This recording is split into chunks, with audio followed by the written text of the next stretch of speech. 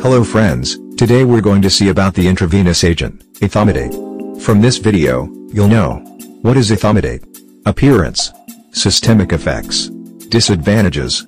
Before going to the video, if you're new to my channel, please subscribe to my channel and click the bell icon to get regular notifications.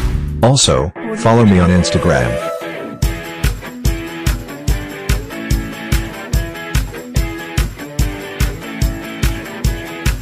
Now we'll get on to the video.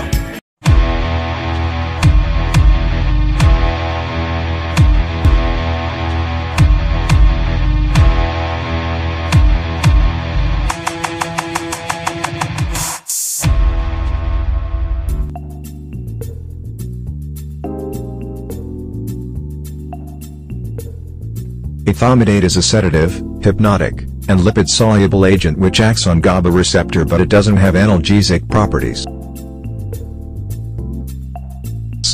Milky white liquid appearance. Along with the Ethomidate, it also contains propylene glycol.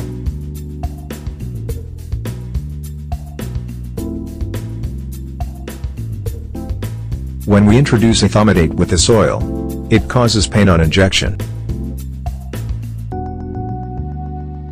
The oil present in the Ethomidate is responsible for pain on injection. It can damage vascular endothelial cells. This pain on injection is less when compared to propofol. It has a rapid onset of action within 30 to 60 seconds. It is lipophilic, acts on the reticular activating system in the brain. It causes the highest incidence of nausea and vomiting. Myoclonic activity. It has a 30 to 60% incidence of myoclonus activity. That means there is a spontaneous movement of muscle. So, we are careful to take the history of seizures, because seizures also can lead to increased spontaneous activity. Most cardiovascular stable agent. It is the drug of choice for severe cardiovascular and cerebrovascular diseases. Because it doesn't increase or decrease the blood pressure. It maintains the blood pressure. Ethomidate does not cause histamine release, but it causes adrenocortical suppression and inhibits steroid synthesis, leads to a decrease in the rate of mortality. Adrenal suppression refers to decreased cortisol production as a result of negative feedback on the hypothalamic pituitary adrenal axis, caused by excess glucocorticoids. Ethomidate can decrease the production and secretion of cortisol from the adrenal gland through direct inhibition of the enzyme 11-beta-hydroxylase. The enzyme responsible for the final conversion of 11-deoxycortisol to cortisol.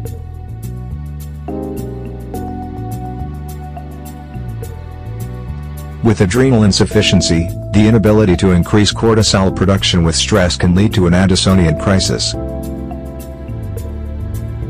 An Addisonian crisis is a life-threatening situation that results in low blood pressure, low blood levels of sugar, and high blood levels of potassium. So, Ethomidate leads to a decrease in the rate of mortality. Vitamin C supplements can prevent adrenocortical suppressants. Ethomidate inhibits platelet aggregation. It is important for making a clot. So, this can increase bleeding during surgery. Systemic effects. Cardiovascular system. Most cardiovascular stable agent. Because it doesn't increase or decrease heart rate.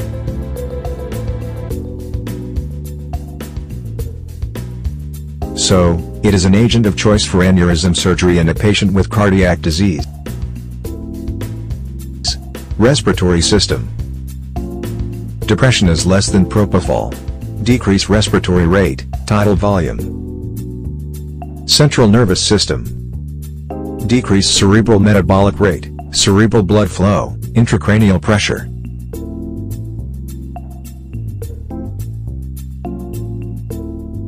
Dose, 0.2 to 0.3 mg/kg body weight. Short recall. As I mentioned before, Ethomidate is a sedative, hypnotic but not an analgesic. Causes maximum post-operative nausea and vomiting. Myoclonus and suppression of adrenal cortex. So, decrease cortisol level. Used for emergency purposes only. Contraindicated in patients with porphyria and adrenal insufficiency. Okay, friends, that's all about today. I hope you all like this video. If you like this video, please click the like button. These likes can motivate me to do more videos. Also, subscribe to this channel for regular updates. Thanks for watching. Have a nice day.